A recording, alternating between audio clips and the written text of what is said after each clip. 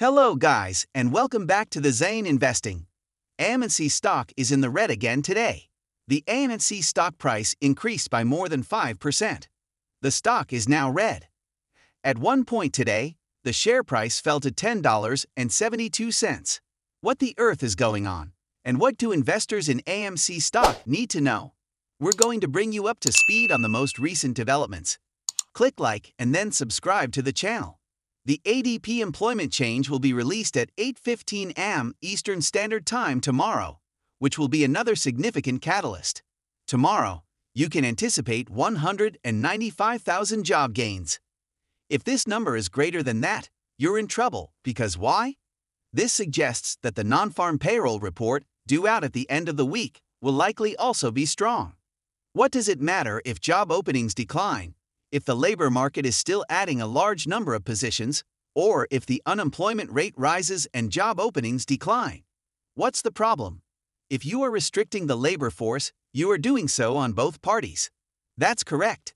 Therefore, it is crucial to understand this. This week will be filled with data, and the data will have a significant impact on the markets. Now, huge for the markets does not necessarily equate to huge for AMC stock. You would have anticipated that AMC would be soaring today, as it was earlier in the trading day. Let's confront the simple fact that there are enormous quantities. How many people do I have to inform that AMC and the SEC engage in manipulation, and nobody cares? Okay, I apologize. It is somewhat aggravating to see so much manipulation without anyone caring. Okay, that's an issue. I believe this is a problem with the system as a whole. Now let's discuss AMC specifically. Yesterday, I reported that there were 120,000 calls that were in the money as of the close of trading. I believe those calls were exercised and converted into shares. This makes a lot of sense to me, particularly if the price per share is less than $11. As can be seen, the AMC stock price of $11 per share is very competitive. If they exercise their options prior to 11:59 p.m., you made money today, correct? So I find that to make sense. At least, it does not appear to me that those were simply thrown out. It is conceivable, but that would be a massive transaction in a very short period of time. So I suppose it will be necessary to observe the final outcome of the option chain and AMC's performance for the remainder of this week. Nonetheless, let's examine the current option numbers that are expiring at this time. Therefore, calls in the money at approximately 3,700. Calls out the money at 56,770, calls in the money at 27,427, and calls out the money at 33,615. Therefore, there is a great deal of option activity relative to where the flow is outstanding. Currently, out-of-the-money calls control approximately 5.6 million shares of AMC stock, while out-of-the-money calls and in-the-money puts control roughly the same amount of potential shorting pressure market makers may have to exert on AMC stock if the stock continues to decline. Now, as I've stated numerous times, I do anticipate a significant upswing in the near future. Why? Because the RSI is exceedingly oversold, and you have not been this oversold since January 2022, a very, very, very, very, very long time ago. What transpired? About a month later, the stock rose in 3 separate instances. So, you have fallen repeatedly and repeatedly and repeatedly. Each and every day has been, you guessed it, crimson. We have not yet had a green day.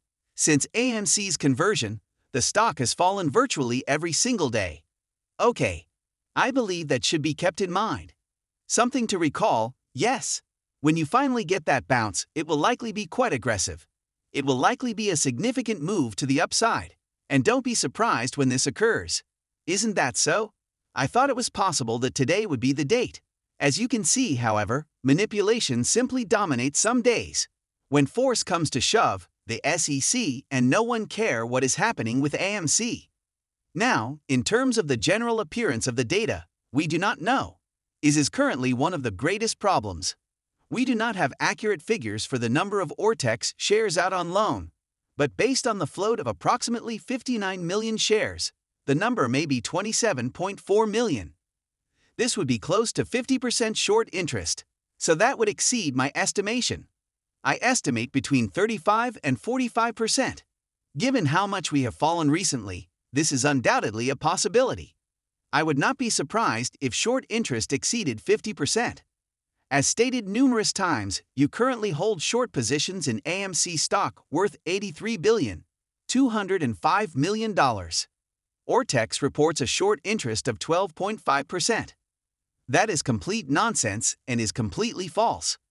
We simply do not know where this data is located, which is currently one of the most significant issues. Last time we checked, the official short interest report was over 29% on 15 August. Since then, the stock has declined approximately 60%. So, extrapolate the data as you will, but I estimate a 35 to 45% short interest. My estimation is somewhat conservative. Please share your thoughts in the comment section below regarding the genuine short interest.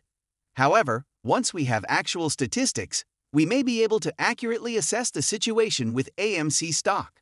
I have no idea when that will occur. I am unsure if this is the next exchange to report short interest. That is plausible. We've seen something similar before. Ortex will estimate a short interest rate of 18%, but the actual short interest rate is 25%. And then, there will be a significant update to Ortex's information. Therefore, it is difficult to predict when exactly these data will once again be relatively precise.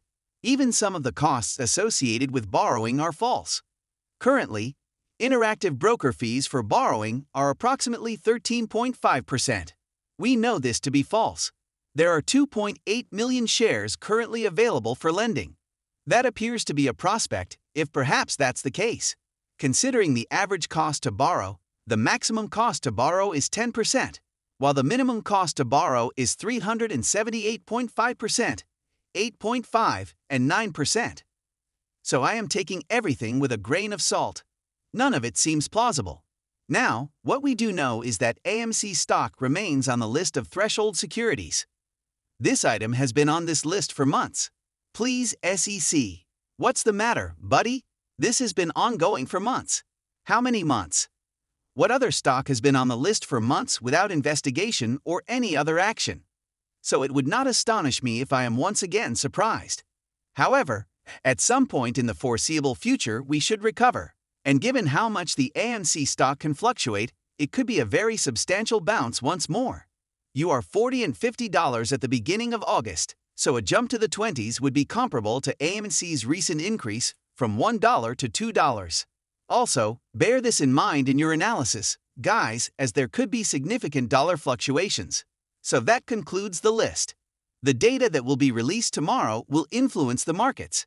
I do not believe there will be a significant correlation with AMC, as we did not observe it as well today. Today, the markets were utterly destroyed, but AMC stock was unaffected. The Nasdaq was up more than 2%, while the S&P was up approximately 1.5%. ANC stock did not receive the same regard, gentlemen. This concludes the content of this video. Please let me know in the comment section below. What do you think of all of these details? What is your current opinion of AMC stock? And where do you see AMC stock heading over the next few days and weeks? Thus, thank you for viewing. Enjoy the remainder of your day, and I will see you tomorrow.